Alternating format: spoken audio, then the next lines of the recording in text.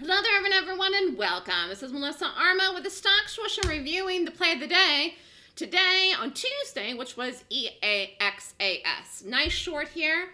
This is falling. I mean, 2:30 in the afternoon. Again, I felt like we're finally back into a groove this week with the fast shorts today and yesterday.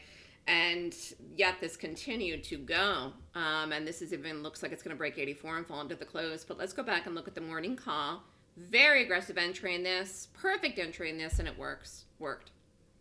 So we got in this, right in here, rallied up, gave it a little more room, dropped, fell, and you could have got out anywhere here in the morning. I prefer to get out of shorts and all-day trades in the morning.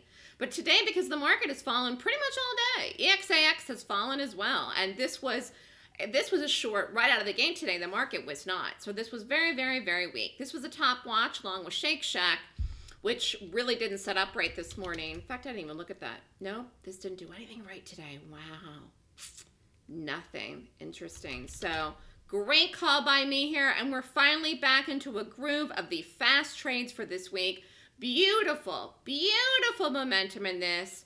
Beautiful move, fast move in the morning. Couldn't be happier. Everything is on track here this week, and I'm so blessed. So we'll see what we get the rest of the week. It's still earnings season. Looking for the fast trades in the morning. And again, I prefer to short, but if there's any longs tomorrow, I will definitely look at them as well. If you're interested in the Golden Gap course, it's this weekend, Saturday and Sunday. This is the class for pretty much February and March. If you're interested in signing up, email me at melissa@thestockswoosh.com. Have a great day, everyone.